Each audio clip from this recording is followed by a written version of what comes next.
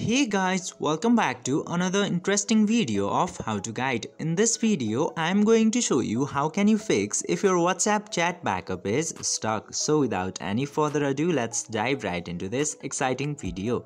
Now if your WhatsApp chat backup is stuck, first of all check your app is updated or not and your internet connection too.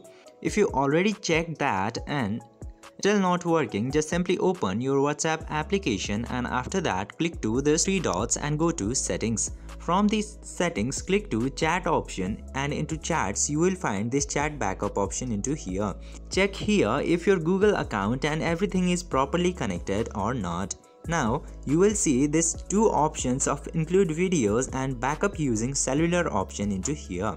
And now if you are using your WhatsApp with mobile data and your backup is stuck, just simply open this backup using cellular option into here and your backup will probably be started. And the another reason behind your backup is stuck might be your chat include videos.